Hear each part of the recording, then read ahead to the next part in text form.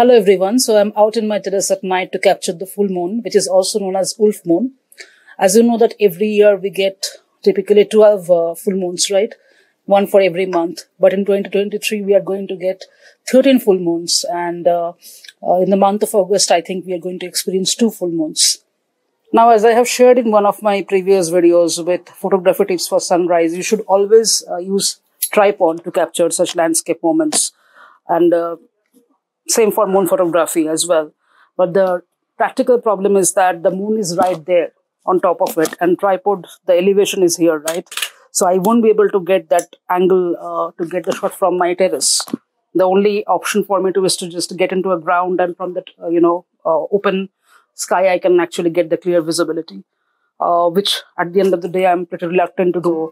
I've got pretty stable hand, so I'm going to now go for it.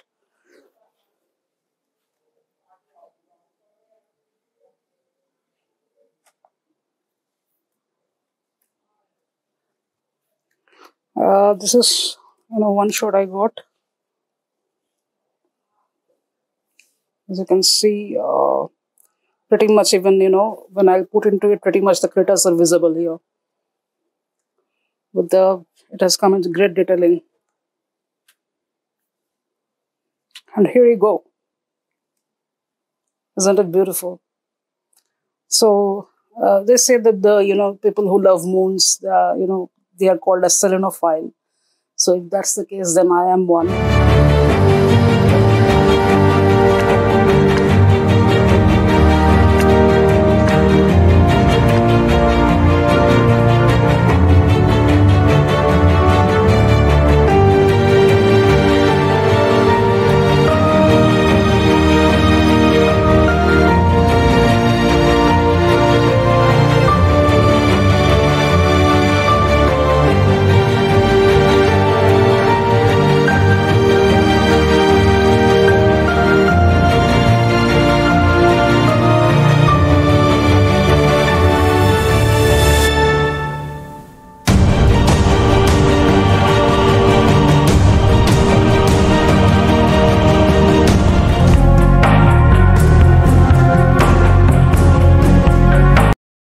Tonight's full moon is considered a micromoon because NASA said that it should appear slightly smaller than the regular full moon, and the moon will be at nearly its farthest point from the Earth in orbit, at about 252,145 miles away.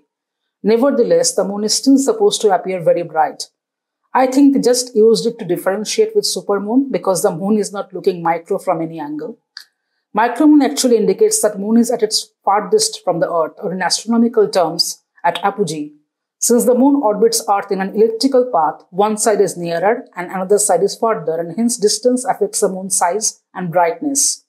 In the old Farmer's Almanac, it is mentioned that during January, wolves howl as a herd outside of the village, and different North American tribes adopted the myth differently.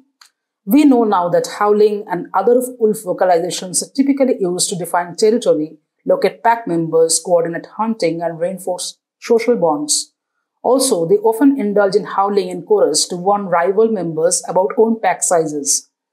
The acoustic energy distribution is louder and far-reaching if they make the sound looking upward, thereby giving an impression that they are howling at the moon.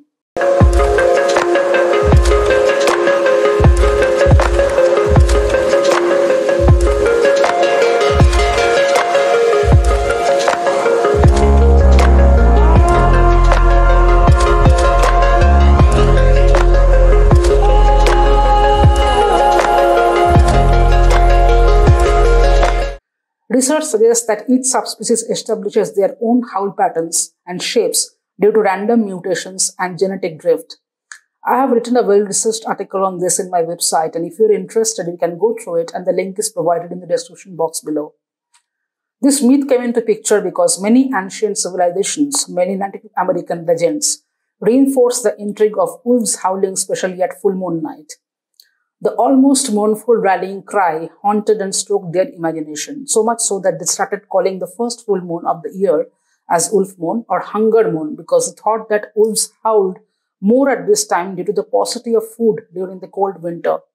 It's a very common stock photography in web to see a wolf howling with a full luminescent moon in the background with surreal effect. But the Haida tribe in Alaska, for example, calls it the bear hunting moon, while some other tribe members used to call it as black bear moon. Most material that can be found about bear moons is in Native American lore. Basically, a bear moon indicated the time of the year when mother bear gave most birth to cubs. There are many other fascinating names for this January full moon.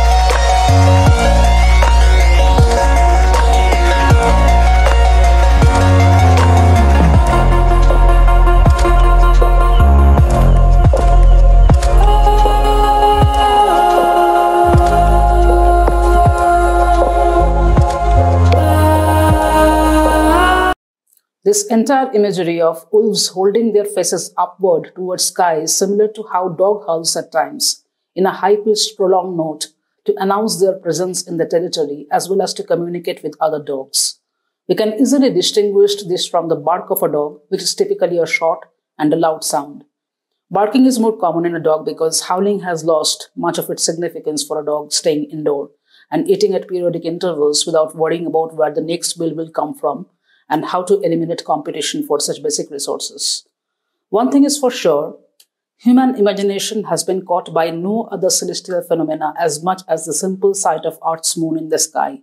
And scientists noticed that many animals in fact exhibit minimal to significant difference in behavior and activity along with the lunar cycle. Moon's gravitational force field tugs on Earth to create tides and shapes reproduction cycle of not only coastal creatures, but along with it impacts the foraging, communication, reproduction, and other aspects of larger animal world. Based on some of those research papers I studied, I realized that it can be interpreted that during full moon, nocturnal animals like wolves face more predation risk and less prey availability due to the increased illumination, and that message needs to be communicated, which impacts their typical howling pattern. And that's why ancient tribes thought that the wolves are actually howling at the moon.